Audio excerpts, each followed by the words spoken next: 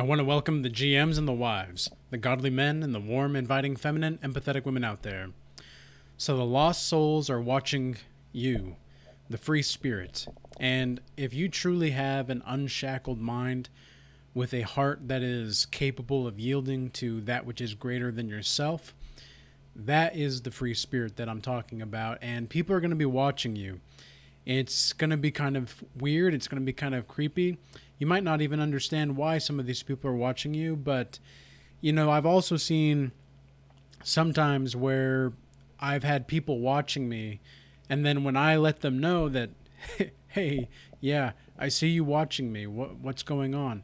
All of a sudden, they want to step back and pretend like they weren't watching you, or they aren't trying to see what's going on in your life, or see what really is you about. Really, that's what they want to know. What is you about?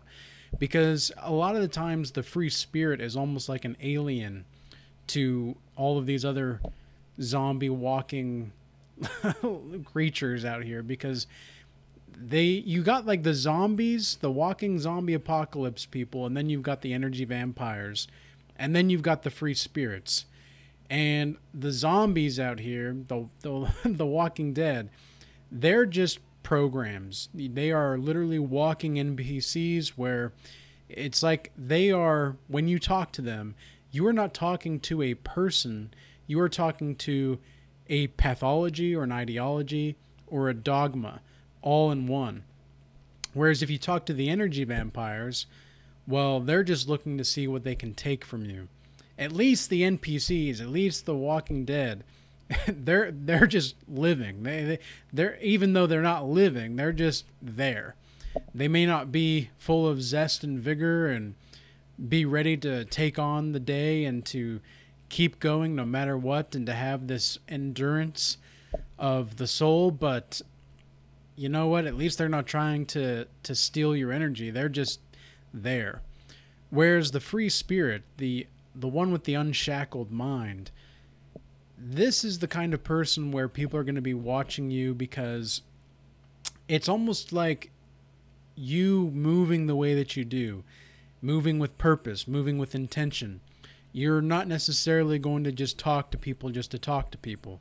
You might say, hey, how you doing? You might be kind and cordial and gracious, and you might move with God's grace, but you're not going to be overly talkative to people, because that's not necessarily something that you need to talk about. It's not really something that you need to go through as an individual. You are capable of being alone in solitude, and in fact, you actually don't mind it. You don't mind being in solitude, but you live your life with such purpose and dignity and integrity that you move a certain way that you do, and people just, they don't understand it because they don't know what it's like to live that life. You're not going to the parties on the weekend. You're not going to spend money on trinkets or gadgets or cars or whatever just to have them. You're actually trying to build a legacy, and you're valuing your legacy above your leisure time. And even, years ago, I started doing this, me personally. I went to a few parties when I was in my early 20s, and the times that I did, I just didn't really feel like I fit in. It was like I was watching people obsessed with losing their cognitive abilities and their cognitive faculties before my eyes. They were obsessed with losing their own consciousness and feeling numb to their experiences. And I just didn't understand that. I never got that. I was somebody that always found meaning in the deeper things, and I would always find something to, even though at the time I was atheist and I wasn't following Jesus, I was very much concerned with that which is greater than me. And I was very concerned with something that, and when I say concerned, I guess I don't mean like worried necessarily. It's more like I was focused on that. I was focused on trying to understand the universe. I was focused on trying to understand why I'm here. Who am I? Why is it that I'm having this experience?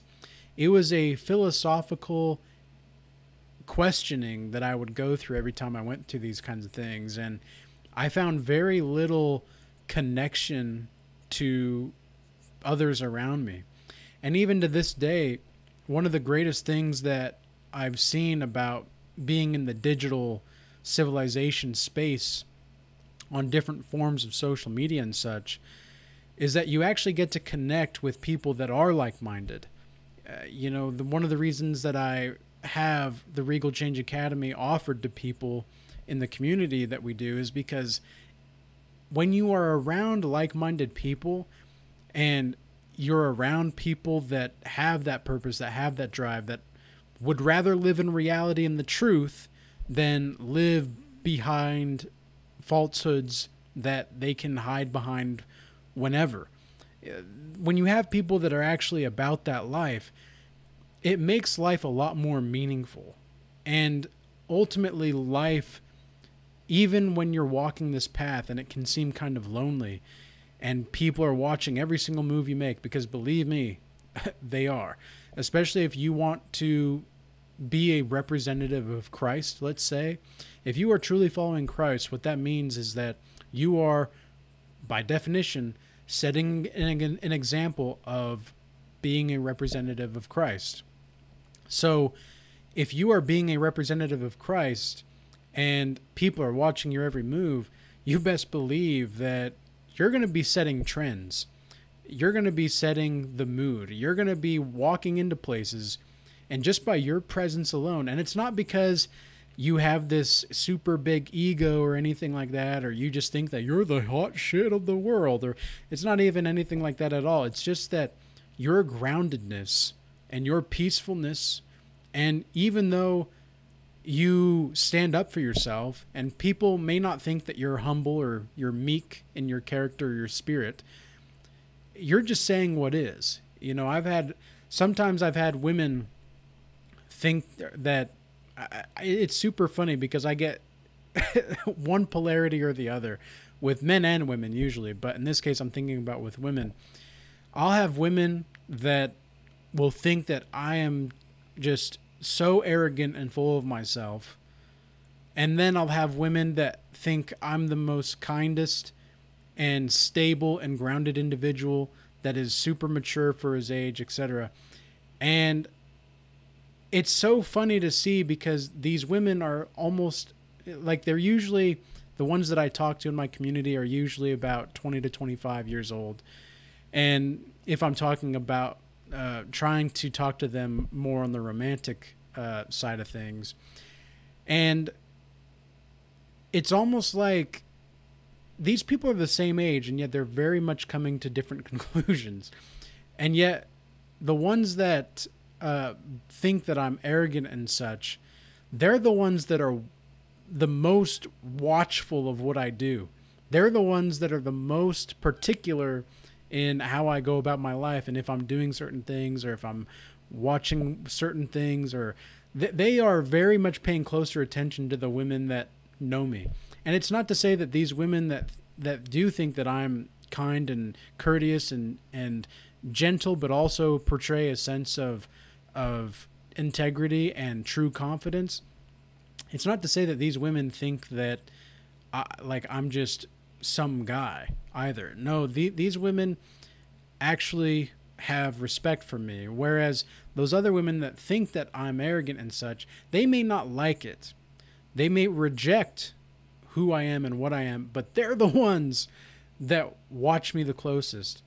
And you'll find this as a man as well. If you are a handsome man, other men around you, it's going to be like this as well with the men. Some men are going to have very much admiration and respect for you. They're going to want to, do business with you because they see you as someone that this is potentially a business partner, right? This is somebody I could do business with down the line. Then you have the kind of people that, they're going to be mate guarding as soon as you walk in the door. They're going to be staring you down. They're going to be giving you mug shots and like mean mugs, not mug shots, mean mugs. I mean, basically a mug shot, depending on how you think about it. But they're gonna give you mean mugs, and you didn't do anything. You just walked in and you're just being you better than they can be themselves, I guess. So it's almost like, it's not to say that you don't have room to grow. It's not to say that you don't really, you think that you're the hot shit, the best thing since sliced bread, but you know your value, you know your worth. And a lot of times people don't want to see that in men.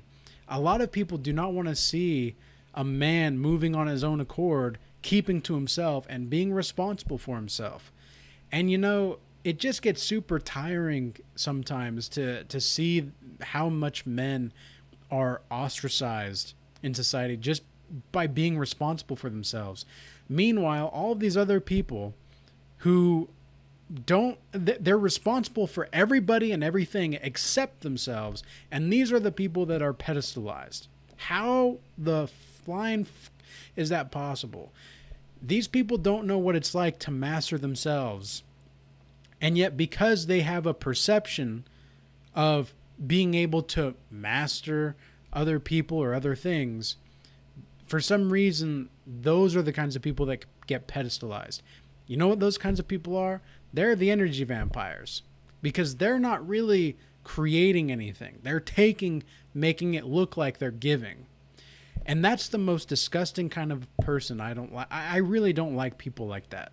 People that make it seem like they're giving, and yet what they're really doing is taking. And then if you call it out, well, now they're just going to watch you even more closely. But these are the lost souls that I'm talking about. These are the lost individuals. And sometimes, even though you may feel like you're an alien, these people have they have no idea what's going on. Some people still think that we're not headed toward a catastrophe in our society. It's amazing to me to see how many people are living leisurely still. I really don't get it. This is not to say that you can't enjoy yourself, you can't have some fun or whatever, but are you seriously not preparing for what's to come? The world is getting worse by the day, and yet you think that staying home, watching Netflix, watching a TV show is going to alleviate any distress, or it's going to help solve the problem down the line. Really? No, you need to be getting skills. You need to be training as if you're training for war. You need to be eating as if you're preparing for war. You need to do everything, dot your I's and cross your T's to the highest degree, because this is where we're at in our society. It's getting worse. It is literally getting worse. And I don't say that to be an alarmist or to be a negative Nancy or whatever. I say this because it's the truth. And I'm not going to sit here and lie to you guys. I'm not going to sit here and lie to you. And I'm not the kind of guy. It seems like some people think that I don't really know things sometimes. And this might happen to you too. And it's only because you just don't reveal what you know all the time. Sometimes you'll be out and about and people will think you're like a Sasquatch or something. Meanwhile, you could be their daddy. You could be their mommy. And they're thinking that they know more than you only because they have this perception that they control everybody and everything except for themselves. Meanwhile, you're just over here keeping to yourself. You have self-awareness. You listen to your intuition. You listen to your instincts. And these crazy people, these crazy mofos out here that think they know everything are going to look at you like you're less than, simply because you're meek in spirit and you're blessed by God, simply because you appreciate and respect the life that you've been given. These people don't respect themselves. These people don't appreciate themselves. The walking zombies, they are literally walking zombies. They are walking zombies out here. They're literally plugged into the Matrix. They are an NPC. I genuinely think that these people can wake up if they want to, but it's going to take it's only going to be able to have it's going to take God to be able to have an impact in their life, because a lot of people have that God-shaped hole inside themselves and they don't want to acknowledge that.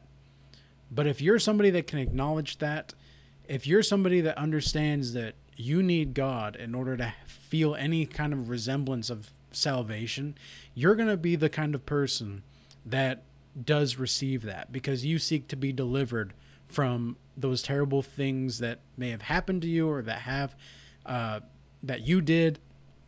Anything that has caused you unnecessary suffering for your well-being, you want to be delivered from that, and you're asking God for that. So don't pay these people any mind if they're watching you. It's going to happen. It's going to happen. And they're always going to have something to say, except for when you address it. Except for when you're ready to address it. Then they don't know what to do, because you're just so strong in your spirit. I'm 5'6", and I just stand tall. I speak with confidence, and I don't put up with any BS from anybody.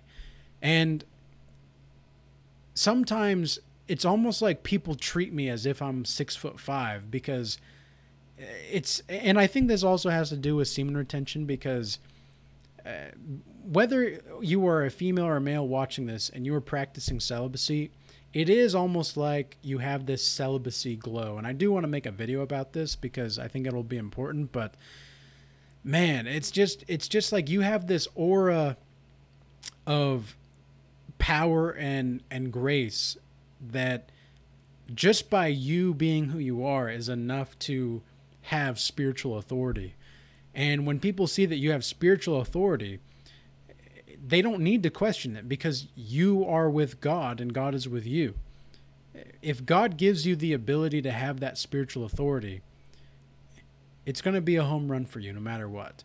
And so even though I'm 5'6", people treat me like I'm 6'5", 250 pounds.